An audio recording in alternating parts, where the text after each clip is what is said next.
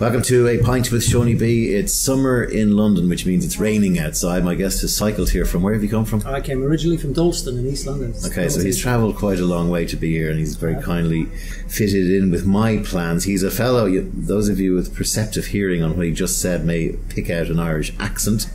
He is a filmmaker, writer, performance artist. He's also from Kerry, which is the best county in Ireland, because my people hail from there as well. And his name is Denis Buckley. Welcome, sir. Thank you, Sean. Hardly your first podcast. No, I have had experience of speaking about myself in the past. One thing might be good for people to do is to go to your website before they listen to you, because I think there's a lot of deep stuff in there that I want to tease out of you. Sure. www.denisbuckley.com. One N, as they spell it One in N, Ireland, exactly, in Kerry. Not like the English who have insisted over the years. And the double N, yeah. It's kind of it's a bit like Sean has problems. Yeah. Problematic in that area. As problematic as Cuiva or Siobhan. Yeah. But nonetheless, it's been Maeve. That really upsets me. What was it like growing up in Killarney? Great place to grow up. I mean, it doesn't resemble any other small town of its size, because of the influx that takes place. Yeah. So let's just paint a picture for overseas viewers. Kerry is if you imagine Ireland as a teddy bear, it's in the legs of the teddy bear down southwest of Ireland. It's mountainous and it is beautiful. And Killarney is the place where most of the Irish Americans who come tend to at some point stop off there. Yeah, I mean, it is reasonably described as kind of like the centre of tourism outside of the capital. The basis of its tourism is its spectacular scenery. Now, my partner and I, we go and travel places as the sun may be going down over an Adriatic Sea or wherever it may be. I turn to her and say, it's nice, but it's not Kerry, is it? It's not as good. It's not Killarney. It does get a bit of a bagging from Irish people because it's a bit leprechaun, it's a bit hokey. Sure, I mean, I can see it from both sides inevitably, And I would like to make a distinction, really. Growing up as a small boy, cycling around, going around the national park was fantastic, But as a teenager, I found it a stifling environment. Yes. And that was more to do with not necessarily Killarney itself, but the country as a whole. It was deeply, deeply conservative. I myself was confirmed by certain Bishop Casey on his way probably back to West Kerry. Before I can't say that with any certainty, but that was the environment that I was in, and I found it particularly oppressive. So Ireland being churched, very religious, both of us are a similar vintage.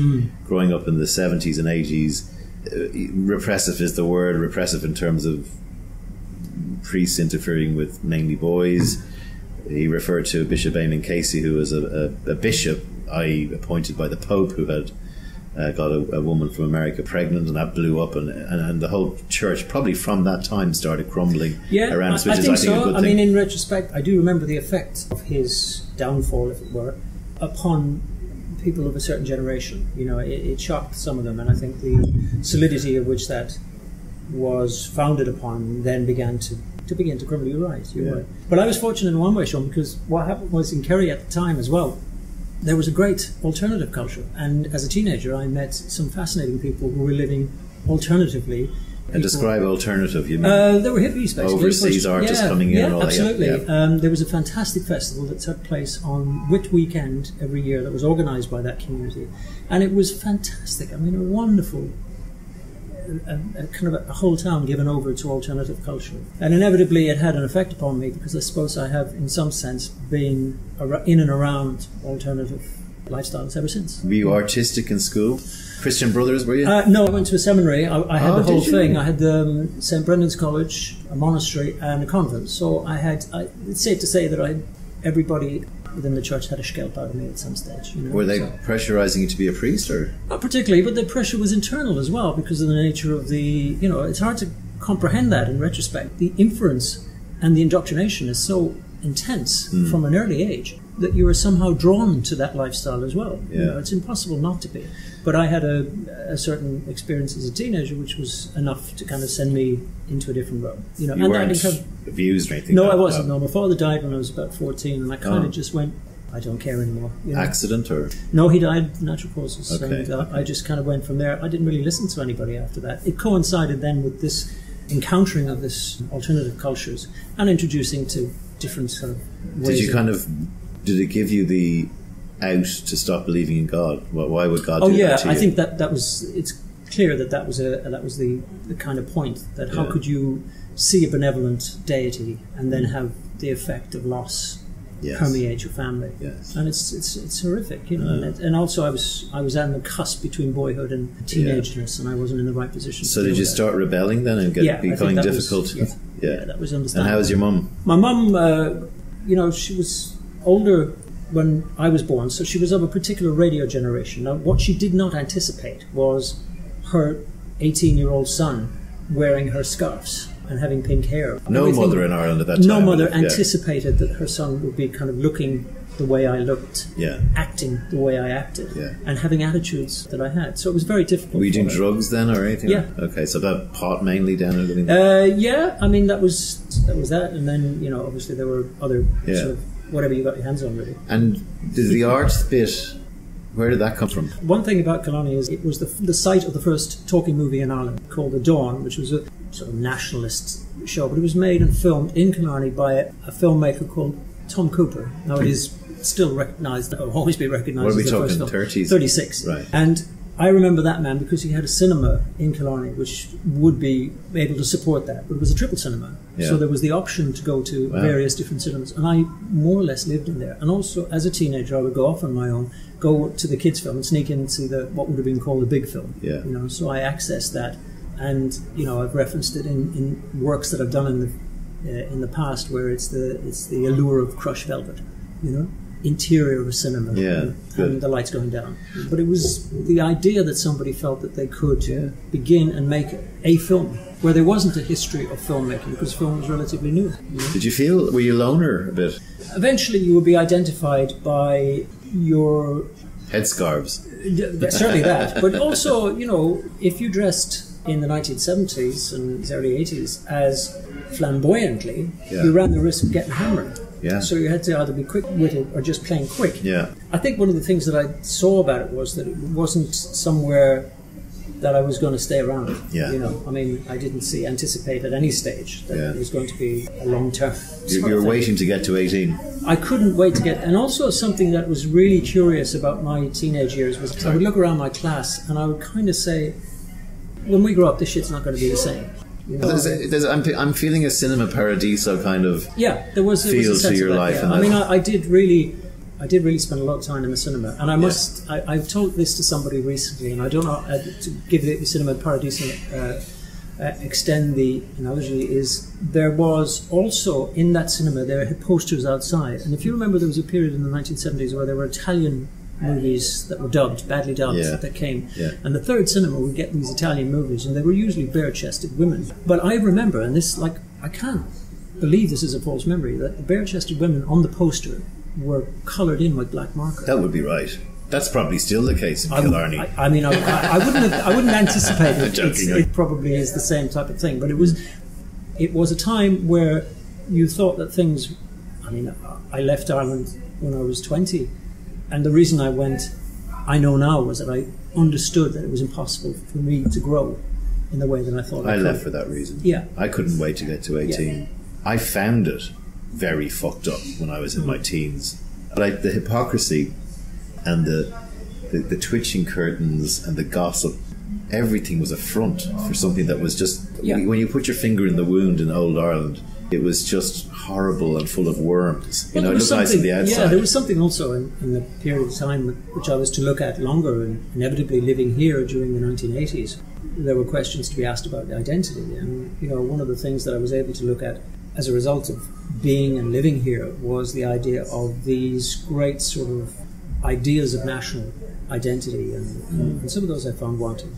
But I did have a good... Like what? I think the notion of fidelity to a notion of Ireland. Right. Nationalism. Yeah, but I mean, I would be probably safe to say that nationalism maybe in time would go out of favour and can come back into favour again. Right.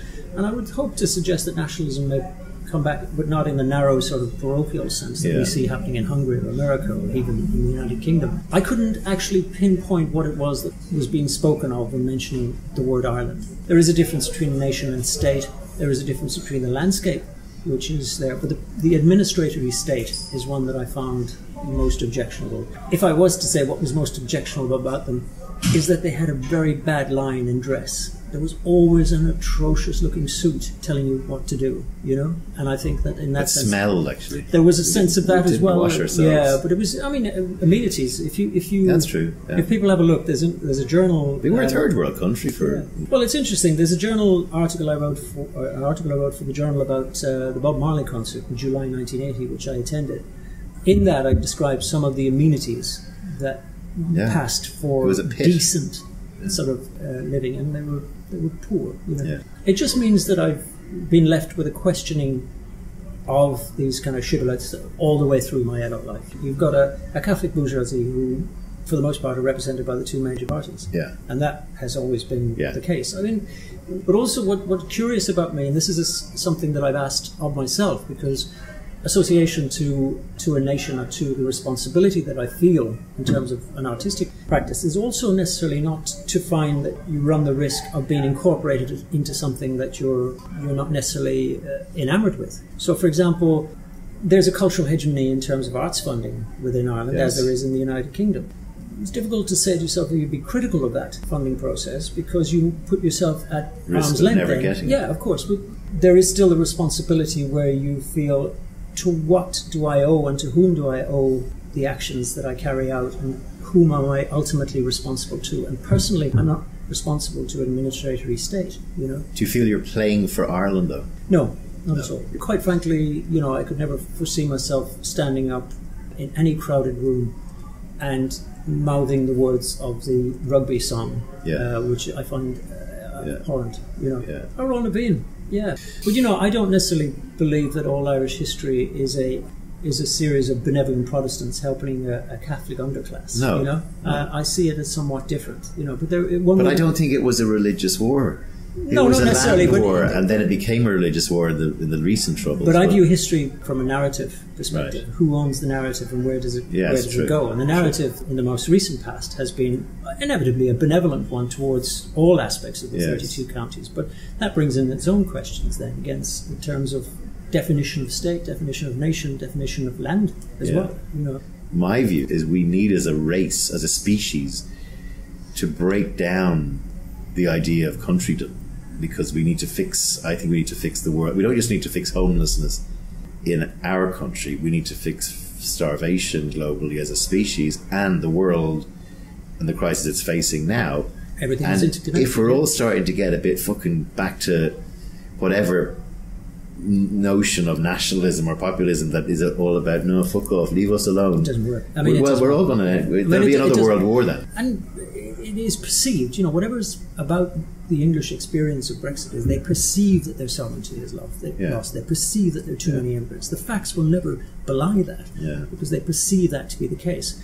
Unelected participation in terms of decision making. The central bank is unelected. You know, the judiciary is unelected. All of these things affect people on a daily basis. That's not the popular argument, you know. And you have carpetbaggers who will come along and they will take advantage of that. Now, my responsibility at the moment, I think, in terms of artistic output, is to counter that narrative. And I counter that narrative by identifying what we share as similarities. And what we share ultimately is our ability to suffer. My most recent project, which is the one that I'll be taking to Galway 126 in September. There'll be a link to this at the end of the podcast. So have a look. Is based on the experience of going to the foot of Grenfell Tower the day after the fire, which was still burning at that stage. Okay. Grenfell Tower, huge, disastrous fire in the 72 London people. With terrible building materials and cutting corners. And this is an area that I made a decision early on to say what was the thing that was most effective about the experience of being there under Grenfell on that night, the night after. And what was most effective was the fact of seeing the fire still burning. Because if you're looking into a room where the fire is burning on the 18th, 19th floor, then that's a life. That is a life that's being extinguished within that. But most importantly, because we were a country where we're experiencing the most fervent anti-immigrant rhetoric, you know, that the red tops can muster, I saw on that night a predominantly non-European immigrant community go out onto the streets and feed their fellow immigrants who had nothing. They were in their pajamas. Yeah. If you imagine your house is burnt down, that you got nothing. You haven't got a toothbrush, you haven't got a bed. There was a fellow carrying a mattress on his back that somebody had given him. This is in the Quran, a charitable act that people would not allow the others to go hungry. It was a powerful experience to be witness to. And I come back from that, and I have spent the last year and a half making first a film about that, and I'll concentrate the work in Galway in the next period of time to be very much opposing a narrative that identifies immigrants as not participating in the society, as not charitable, as dangerous. Totally because, Sean, you know what it's like to live here. We should see Dublin now. It's great because of immigrants who are cooking. The thing here, Sean, I was here in the 1980s. I was stopped by a special branch. I got stopped by the PTO. I was the one that got stopped. I went away when the Celtic Tiger happened, and I used to be embarrassed going home at what we were turning into with the house in Bulgaria. It wasn't a colour of skin racism, really. It was more Eastern European racism. Our great-grandparents would be turning in their graves in Australia and America to think that when we hit jackpot, we wouldn't welcome people like them into our fold. It's kind of... On Islam, I have similar views. However, I think radical Islam has a case to talk about. Any religion that tells me if I don't follow their God, I will be killed, I have a problem with. Of course. But that doesn't mean all Muslims. Absolutely. The funny thing is, the Catholic Church, the Christian Church, 1,000 years after its invention, was like that. Crusades, etc. Religions drive towards eventual you also look totality. at the recent history of Islam. It didn't, it has, for a wide variety of reasons, it's become more insular. It's become, it harks back to a halcyon past which never existed, which is brutal, absolutely barbaric. And nobody would expect that. We live in this country in a secular society. If you wish to practice your religion, then welcome. You're more than welcome to do it.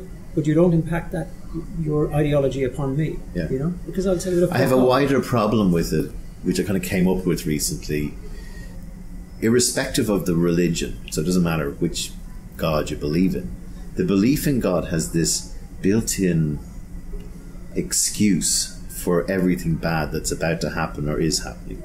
It's God's way. This is inshallah, this is oy vey, this is what to do.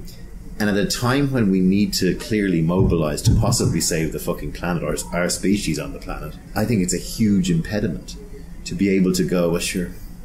And on another level, for the non-abject poor, it's a salve. It's God's way that I'm wealthy or privileged. What can I do? I just worked hard. I picked myself up off the ground. Why don't And for the poor, it's hope.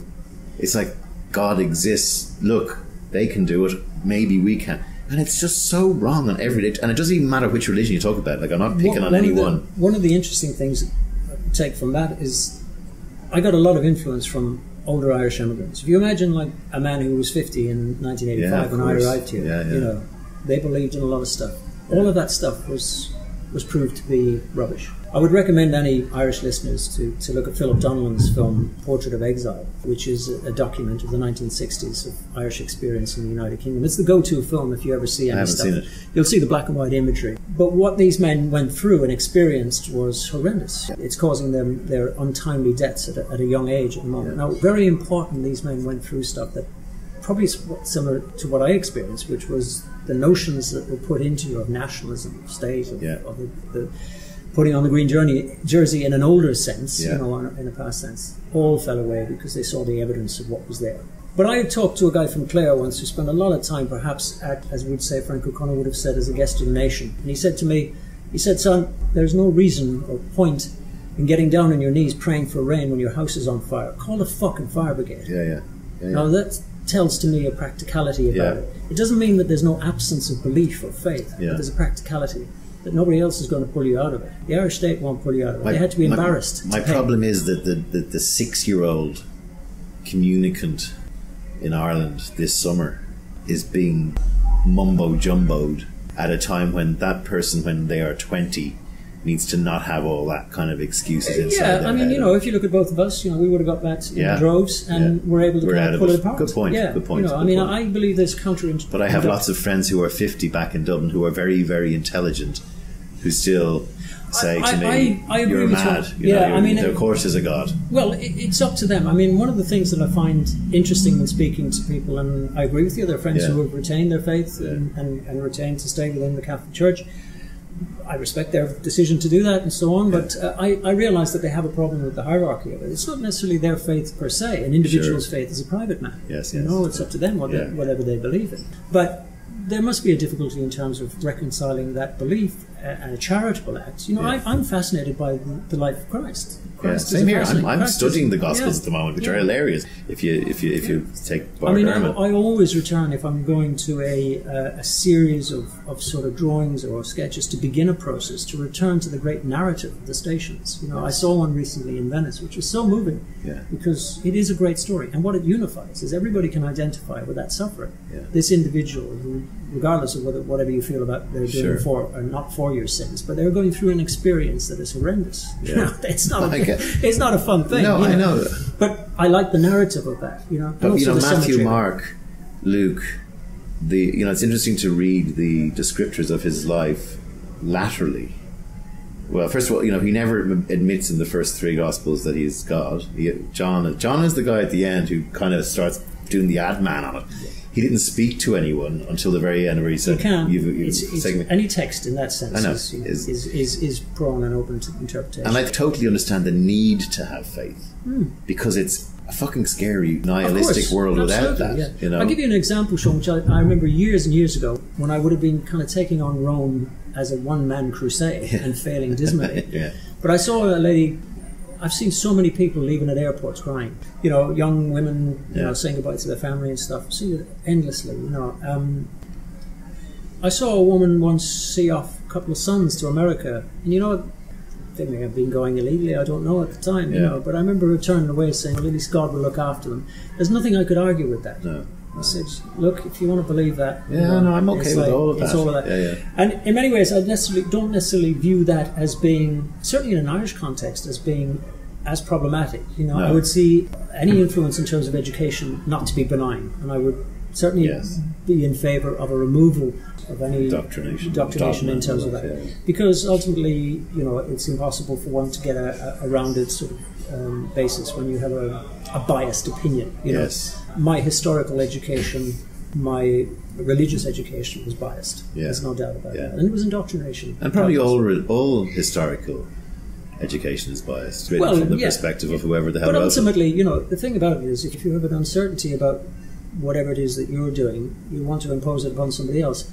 My reality is, I don't give a shit really what people do. You know, I really don't. I'm the same. I have some concerns about the future of society. No, but I realise my sphere of influence, Sean, is quite limited. You know? I have been privileged in the sense that I've been given an opportunity to have a voice and use that accordingly. But I recognise, no illusions about the responsibility of that voice. You know, I take responsibility serious, but I also recognise that I mightn't be playing for the second half of my life. I might be playing for the next 30, 40 years. And I see that as a wider context of a historical dialectic that's going on. So, the two Irish lads having a chat in London, are we going to be constantly tortured for the rest of our lives? And are all Irish people, and is this unique to Ireland, given what happened to our country or to us? And I'm not going to say it's unique, of course, because there are countries that have had terribly worse things happen to them in the last while, but is it something uniquely Irish that we have to constantly keep having these discussions about what it means to be Irish and whether it's truth or whether it's fantasy? Or I don't know really. I mean, my understanding of questioning your identity came from the fact that I was stopped once by Special Branch, and I asked them, why did you stop me? Did I look Irish? They didn't answer me, and I was curious as what identified me as being Irish, you know. But I think it was something I had to go through to understand my own relationship to country, to where are one's allegiances. I don't really worry too much about it now, although I have worked to identify the great contribution that the Irish community have made to Ireland. And that's what Philip Donlan's film I mentioned earlier goes. I can't remember the exact figures now, but the amount of money that went back from here to Ireland between 1939 and 69 kept communities alive, doubtless, you know. And that was done under the auspices of this notion of responsibility, local and civic responsibility. I don't necessarily feel that local or civic responsibility, although I would be a supporter of my local GAA club. You know, I'm a great Gaelic football fan. And it's funny, really, there's a guy I've met who is the cultural officer at the Camden Irish Centre when I was talking to some of the people there, and he said, I was saying to him, I said, you know, I'm kind of getting to the end of talking about Ireland. And he said, well, there's only one cure for a person, an Irish person living abroad who concerns themselves with Ireland, is to go back and live in Ireland, and then you won't care anymore. And I thought it was interesting that he would say that. I don't think that's true. I don't think it's true either. I think he was being a bit facetious by saying so, but he was more of a concern for people outside than it would be necessarily, particularly the identity factor, where you come from. My observation of being back now 3 years is anger, that there's just such an acceptance. You know, there's a kind of a sure, that's the way. And I just go, no, we have to, like, you can do that about the pint being bad or whatever, but you can't do that about 5,000 kids homeless. You have to go, no, this is not good enough. In our country, awash with cash again, I'm going, you have got to fix this fucking problem. And it's interesting, Sean, I didn't mean to mention again, one of the things I noticed is my mum passed away during the turn, you know, of the economic thing, and I was conscious of the fact that I realised that there was a generation prior to mine that were fearful of poverty. You know, there was only an option of boat or dole. No, my father, I mean, there was tenements. You know, I mean, there was 22-room tenements. There was guys who used to pay to stay sleeping standing up. In his lifetime. So he looks at our now going, what's the fucking problem, Shoney? You know? I want to segue to it was actually a really good build-up to you. Because you know the research the little bit of research I've done on you, and I kind of went on kind of one thing and dug deep rather than going across everything, because it was so full of profundity in my view. But there's a tortured thing going on inside you about whether it's even worth doing art and whether it's even worth you doing art. Yeah, well spotted. I think that's interesting, and I do appreciate you picking up on that, because I go into the National Gallery here quite frequently, right? And I used to know how to go from one room to the other by the paintings in there. I could identify them, and I could position myself. Now, if they move the painting around, I'm fucked, because I don't know where I am. But I was in there one day, and I was like, you know, I turn left at the Rubens, and I know I go down that. How did I find myself from where I came from, growing up in an environment where there was a great story oral tradition, but not a great visual culture? How did I find myself in the middle of this? You know, I go to places to see paintings, to see artworks. How did that happen? But also, I wouldn't necessarily say that it has been an easy life. When I was much younger, I met a performance group that were much older than I was at the time, and I kind of thought that there was a life, and then there was the not life. You had to take the life and the consequences of that life, and the desire to continue doing that has stayed with me for a long period of time. I've never considered that it was something that I would not do, but also it's something that I haven't really relished sometimes doing. It's been hard. A couple of things I want to run by you. I've thought of the type of painting I can achieve should I reach infirmity. It would be small and without great gesture. Yeah. I think that means that as long as there's opportunity to create, I'll keep doing it. I look at the works that I would have appreciated, you know, look at the works of I mean, I was only recently in Paris and looking at the works of Monet, who had cataracts. I'm intrigued by the possibility of limited skill reducing you, because in many ways stuff came easy. Drawing and the ability to be able to do that came easy. I've had to work hard to make it pertinent to me, you know. But you could look at someone like Frank Lloyd Wright and go, I mean, I'm just intrigued by that quote, which is, it seems to be eschewing wisdom a little bit, or the importance of wisdom, or the importance of being able to go.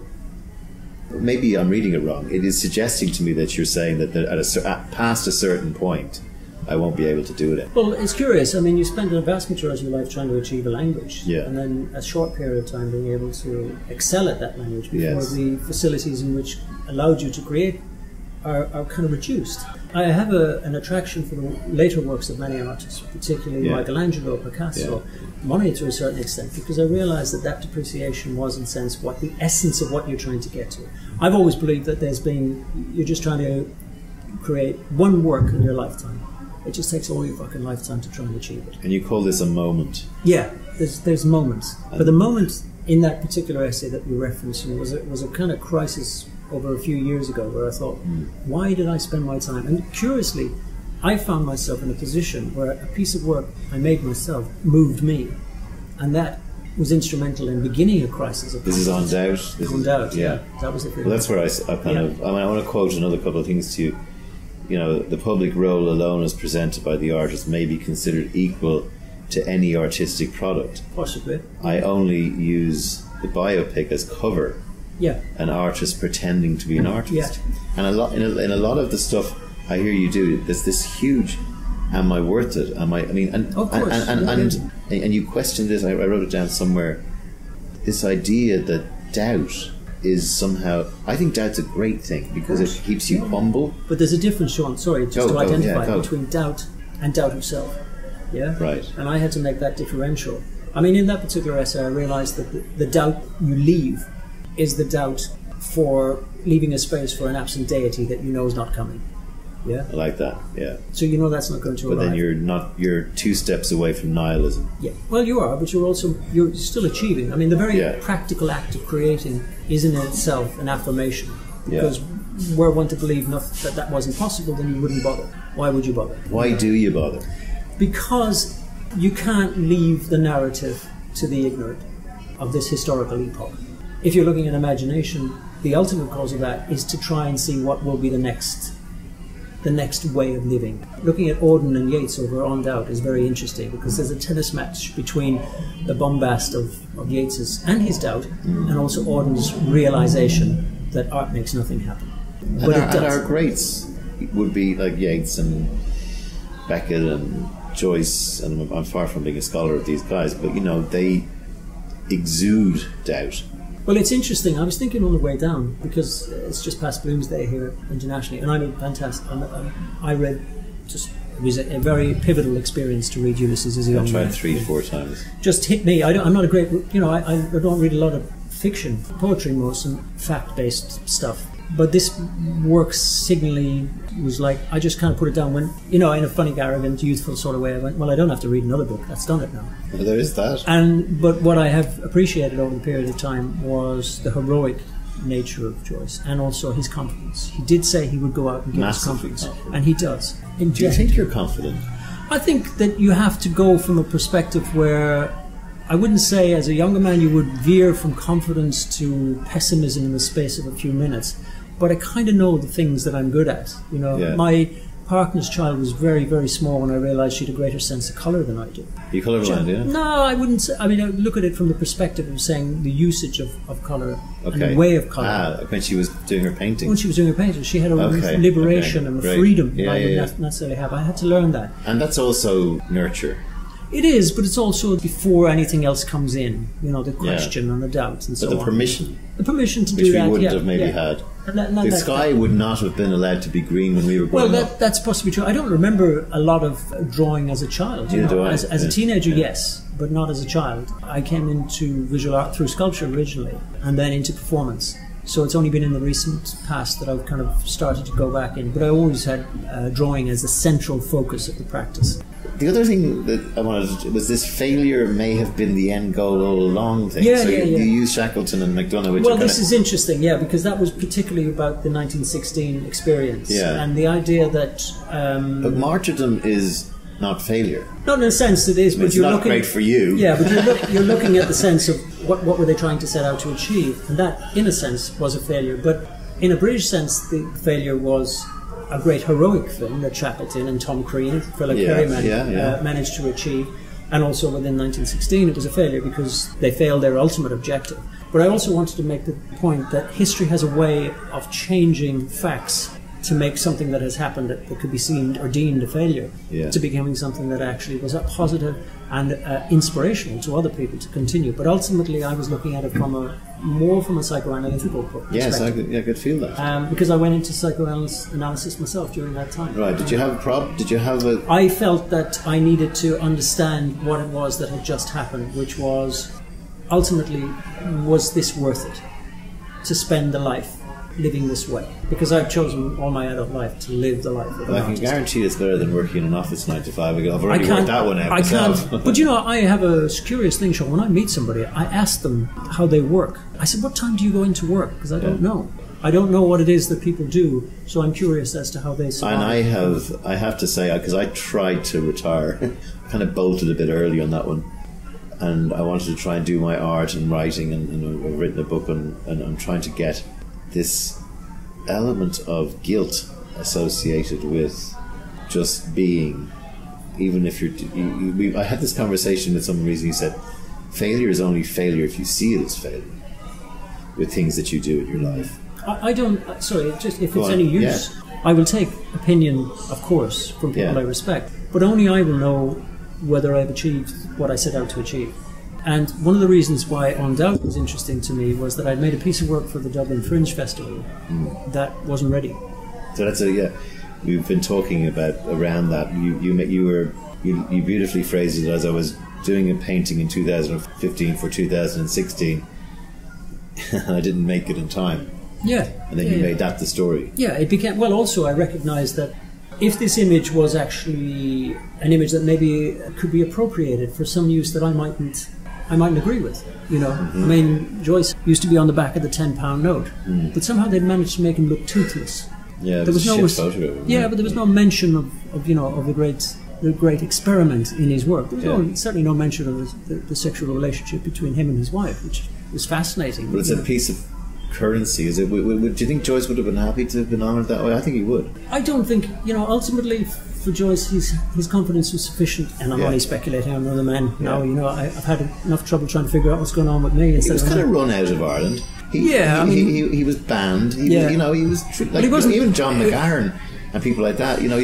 Beckett, like, they all fucking went off like you did. I mean, Ulysses, I suppose, in a sense, was, I don't think they ever banned it. If you came in with a copy, somebody take you off, was it? Yeah. I wasn't sure. I was under the impression. An American woman, remember? Yeah, but that was the American case between the publication of the obscene and then the French good woman. All women, apparently. They had to smuggle them in. Yeah. I mean, the interesting thing about it was I don't necessarily think in his case Ireland would be that. I think Dennis, the movie was banned until 2000. Which one? The 1964 black and white movie with Milo O'Shea. Was banned until 2000. Yeah. That's interesting. Yeah. I was telling people that how we used to listen to The Life of Brian on LP. I had that up. I knew every word. Yeah, because we couldn't see it. It was banned. We just talked about radio being a bigger thing. Yeah, that's right. And also, like in art school, a lot of my friends were in fashion. They were gay men coming out, that was illegal. Contraception, all of these things. We're better in that regard. I think so, and I think that the gesture of defiance to make Ireland a very liberal society is very admirable, but it doesn't get to the central function of what is a restrictive ideology. It's like we're at the gate and we're breaking down the door. I hope so. I mean, I can't say for a degree of certainty because I'm not enough experience of living here. And I know many years ago I made a decision. You almost draw one leg into one country. And I remember I was in Sainsbury's and I bought kitchen cutlery, and I thought, you've made a decision there, consciously or unconsciously, to live here and put your energy here. I vote here, I don't vote now, and I have no say within that. And I'm careful, I feel, not to comment too much on what I have opinions about it, and that's more of a historical thing. Well, I'm a great believer. Someone said you can't be a prophet in your own country. But I think people who have lived outside and can look back and have seen the world and have seen Ireland's standing, which is very good in the world. Our standing is much more ahead, I think, of the reality. But, we have a great standing, and it was very good for me not being English or not being British. Oh, it made a difference at times, yeah. Achieving goals causes more, not less chaos. Yeah, definitely. Is that because you become famous and the attendant? No, it means more to the idea that one is unprepared for the result of achieving a goal you set out to, from a psychoanalytical point of view. Because ultimately it wasn't just psychoanalysis. Cross that with the idea that you want, like you said, you want to achieve one great moment or thing. I wouldn't in essence be trying to achieve that. It would be a consequence of pursuing that activity. Yeah.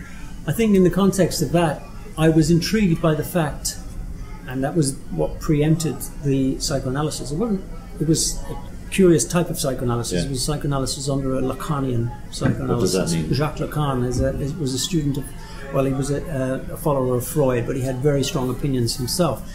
You know, his probably most recognizable quote was, "The unconscious is structured like a language."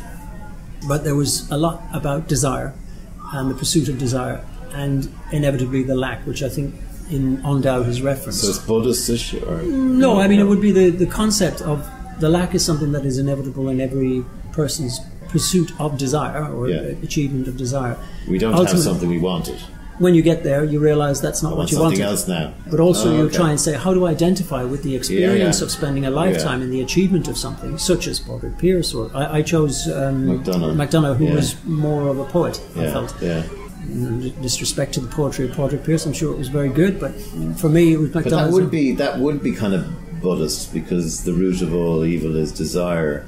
You know, you're just chasing rabbits down holes. You know, I would make a distinction, though, within that context, that it doesn't, you know, whereas Buddhism agrees with the acceptance of that, perhaps one aspect of it is to go back into the lack and then try and work through it again, is to itch or pull or tear the wound, you know, instead of letting it and accepting that it needs to heal. So there may be similarities within both, but there's certainly within the curiosity of achieving a goal, then what do you do next? I think it was Beckett, wasn't it, who came into that experience of saying, you know, it was an experience of achieving a relative degree of success, you know, which almost was catastrophic for him, you know, on a personal basis. You know, I didn't have that same experience. I think you either go absolute dickhead and think that, you know, you're somehow you've achieved this thing and you're great because you've achieved it, so you become a dickhead, or you go, I've got to do it again to show myself that I can do it. You know what I mean? I prefer to be in the latter camp. I prefer to be the guy who got. I look at luck and I look at you know I chanced on things, and you know, working in my business, which is so shallow. But there are people out there who think, oh, I'm the fucking greatest creative in the whole world. And you made a couple of funny ads for a nappy or something back in the day, but please. I suppose you never underestimate the influence of what people around you are saying as well. I mean, like I said, my kind of responsibility is ultimately to continue to practice to the best of my ability. And there's a curious thing that you're intrigued by your own ability as it increases.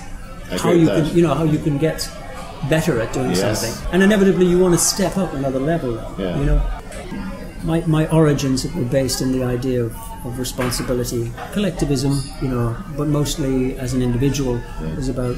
And I'm intrigued by the position and the role of the artist in society, so I'm conscious of that. What I'm doing now is part of it. And you do believe that the artist matters, right? I do, yeah. I'm not sure which artist, but some artists. You matter. What do you say to your Killarney kid in the cinema? What would I say to him? Yeah, if you could get back in the other cinema. You're supposed to be watching the Jungle Book, you know, not Apocalypse Now. What would I say to him? I don't know. Okay, you can, and I think it's important at some stage in your life to kind of say, look, you may have got that wrong, but what else could you do being who you were? Yeah? You see that it's remarkable what you've done coming out of that background to where you've become. Yeah, I see that the people have settled for whatever corral they've been pushed into. But I've never kind of looked at it as others. You know, you know, my responsibility was to try and explore first and foremost, to undo the indoctrination. That took a while. Yeah. But I did it through the artwork. I've always found an outlet through the activity of creativity to come to an understanding of what my life is about. But most importantly, I live in the world. I mean, you know, it's just one thing that I do. I would have spoken to my younger self, but my younger self wouldn't have listened to me, you know? That's great. That's why you are who you are. That mirrors all the way back to infinity. And on that note, thanks for being on my podcast. That's all, Sean. It's been a pleasure. Keep doing it, and I want to see the thing that you decide is the thing, is the moment that you achieve. Look after yourself. It mightn't be my decision. Mind yourself. Thanks, Sean. Cheers.